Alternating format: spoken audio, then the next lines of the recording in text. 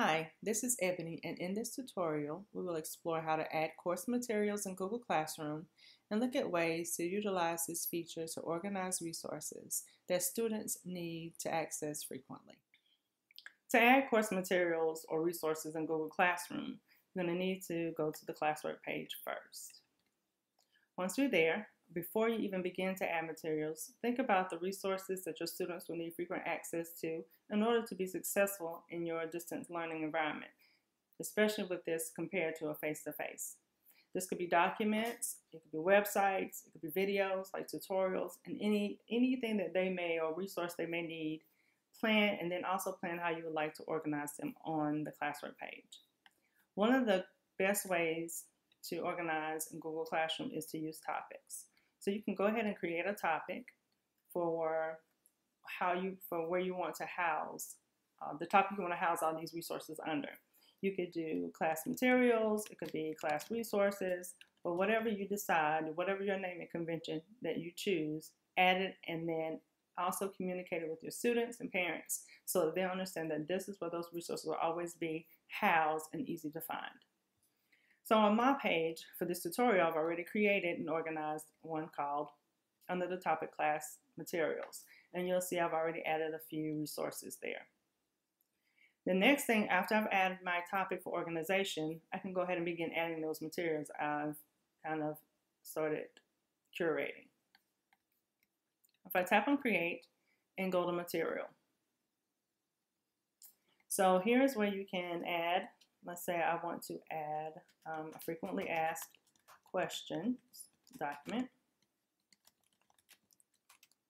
for the common questions that are asked, and I will house them here.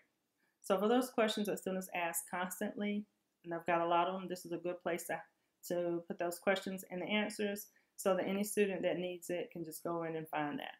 Because if you have more than 2 people asking the question, there's several more people that need that help. So once you have your document there, for any post when using materials, you can also add more than one resource. So you may have a file, you may have videos, links, whatever those, especially if you're packaging them together as one organized resource, the more that they're together instead of separate posts, the easier it is for the users, the student and the parents. I also may want to add a link, and then all my materials or resources that I want to post under this topic or under this title are ready to go. Once you have your materials or resources there, you can go in and choose your classroom. If you have more than one classroom that you want to share these resources with, choose all the classrooms you want to. You may want to do it with all students, or you may have a resource that's only for certain kids. You can go in and select those students. Choose your topic, and then you can post. Of course, you have the option of posting immediately, scheduling it, or saving it as a draft if you need to add more to it later.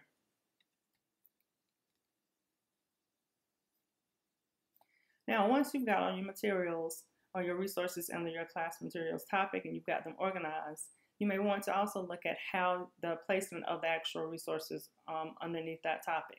Some of them may be more frequently used than others, and you may want to move those towards the top. For example, like the class schedule will probably be accessed more often, contact information, virtual meeting tips, and then frequently asked questions. One of the other things, because this is a resource that we're putting together for kids to help them be independent and self-sufficient in this classroom, in the distance learning environment, and also to help parents with helping their students. You may want to move this to the top. So if you tap on those 3 dots and move up, it can be that thing, the resources are always there, easy to find, and ready to go. And that can live here at all throughout the course. You can also move any of the other ones if you need to, but putting this here just makes it easy. It's up front and center. Some other things or other materials or resources you may consider adding to your class materials topic or resources over your virtual meeting norms, possibly a class motto, syllabus, and there's so many more other resources. You don't want to overcrowd it, but you do want to make sure that those things that are going to be frequently used, sites, tutorials, or any things of that nature that are going to be necessary for students to be successful, you might want to post those there. And always don't forget to collaborate with your team members, because they may even have some more ideas for you to help you with this. Thanks for watching this tutorial. Be sure to subscribe to our channel and enable notifications so that you don't miss out on the next episode.